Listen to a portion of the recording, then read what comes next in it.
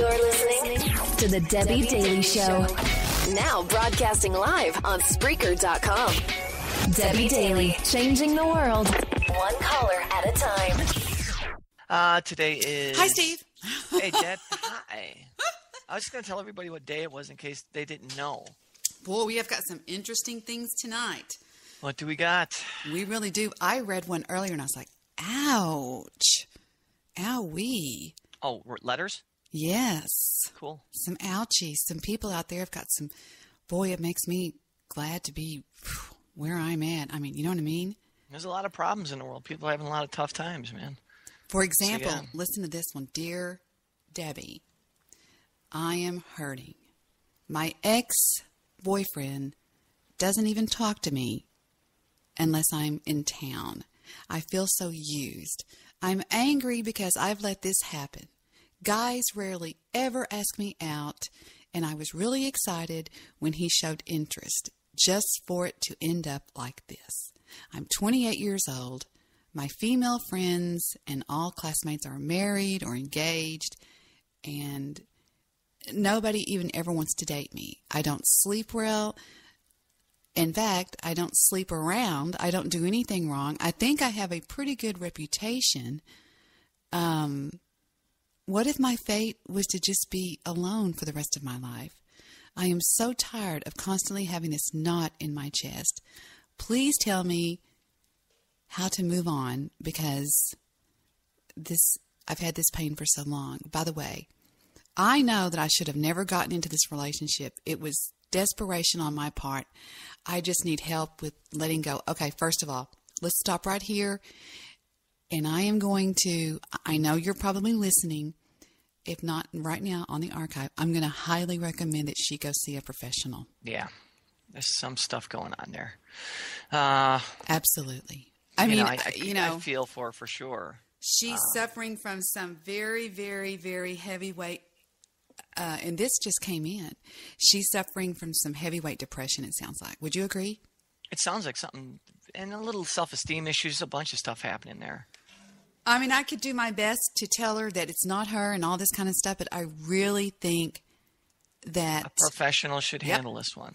I'd have to agree with you on that one. Well, I just wish that people would not put so much stock into their life comparing it to being with somebody. Do you know what I'm trying to say? Well, I think that some people put everything into that there's nothing else, that if that fails, everything fails. And I hate what about that. You got to believe in yourself. Mm-hmm.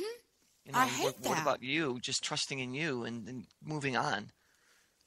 So, yeah, that's too bad. That is too bad.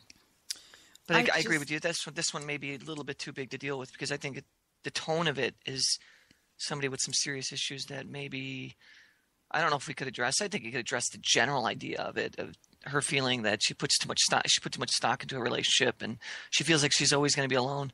It's a pretty desperate thing to say. Yeah, really. I mean, she's 28 years old and she's just like, nobody's ever going to want me. Nobody's ever going to need me, nothing. And I'm just like, I don't know.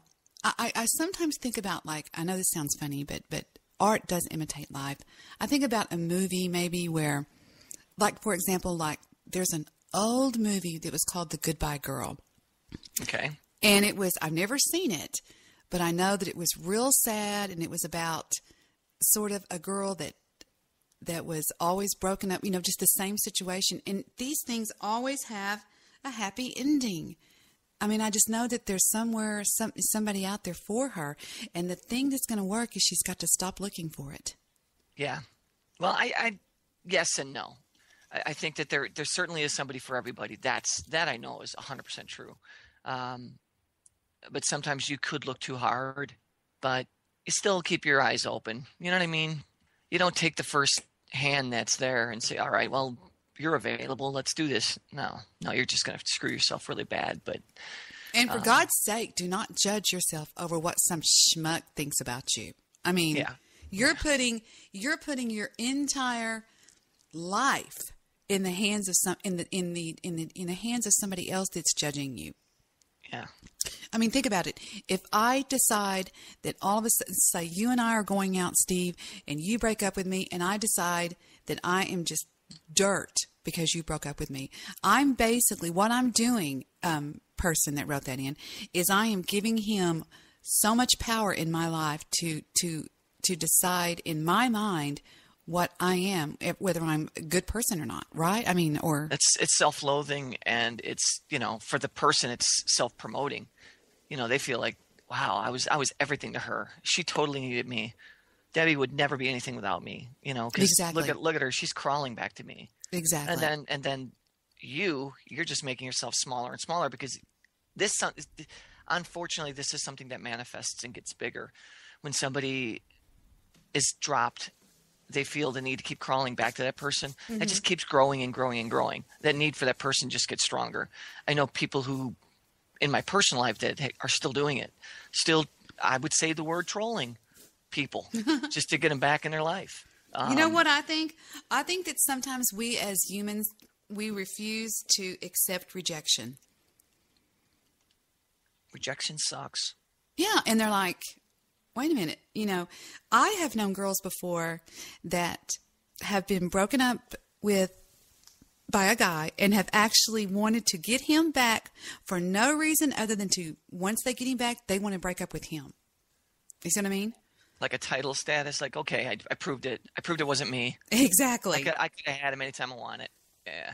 Yeah, but they want to slam him since they slammed her. Yeah, well, then that becomes almost a he said, she said thing. You know what I mean? It's like Equal Pascual.